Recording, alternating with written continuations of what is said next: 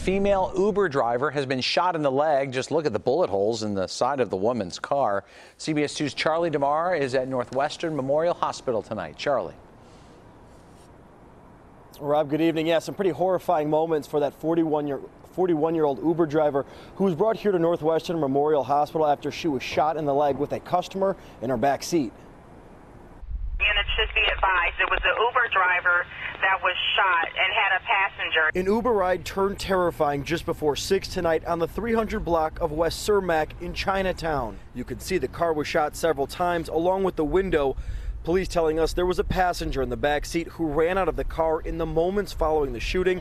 Now, he wasn't injured, but the 41-year-old driver was shot in the leg.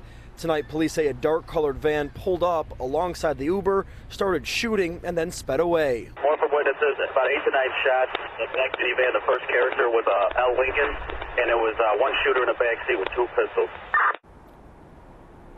And Uber telling us tonight in a statement that they have reached out to that female driver, that they talked to her over the phone, saying that they are glad she is okay after such a frightening ride today. Now, she was brought to Northwestern Memorial Hospital in good condition, and at last check, no arrests have been made. Live tonight from Northwestern Memorial Hospital, Charlie DeMar, CBS 2 News. Rob, Erica. Okay, Charlie, thank you.